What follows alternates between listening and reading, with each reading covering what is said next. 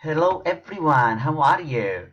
Have you ever wondered where all those old buildings come from? Today we are going to learn about them with Matthias. Let's get started. Yeah, kids, we are going to study ancient history in Spain. Iberians and Celts, Greeks, Phoenicians, Carthagenians, and Romans. Iberians and Celts. Iberians lived in the east and southeast of the Iberian Peninsula.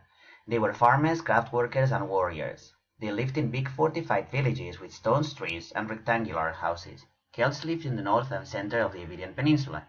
They farmed, kept animals, and made iron and bronze objects. They lived in walled towns called forts, in rural areas, and in round houses.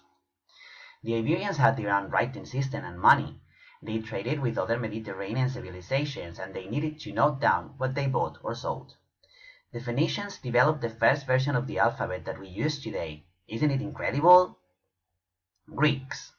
They came from the Balkan Peninsula and started colonizing the Iberian Peninsula 2,500 years ago.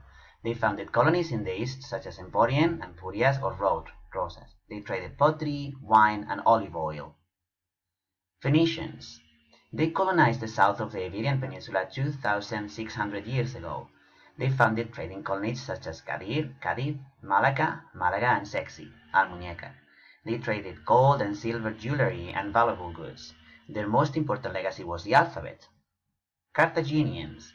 They came from Carthage in North Africa about 2,300 years ago. They founded Cartagonova, Cartagena, and Eleusis, Ibiza. They were mainly warriors and traders. Romans. They invaded the Iberian Peninsula in 218 before Christ and called it Hispania.